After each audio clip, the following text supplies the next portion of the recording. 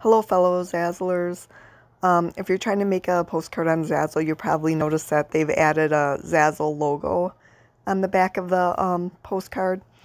So it's really simple to remove it, although it took me a minute to figure it out. So a couple people have asked me, so I figured I'd make a really quick video.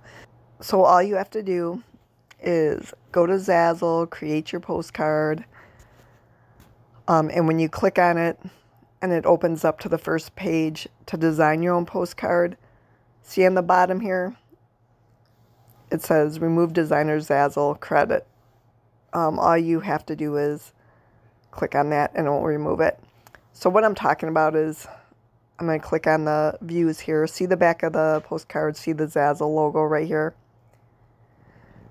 So if you want to remove that little Zazzle thing, like you're making a wedding save the date card or something and you don't want Zazzle on there, you just click remove designer and it'll add, I think, 5 cents or whatever to it.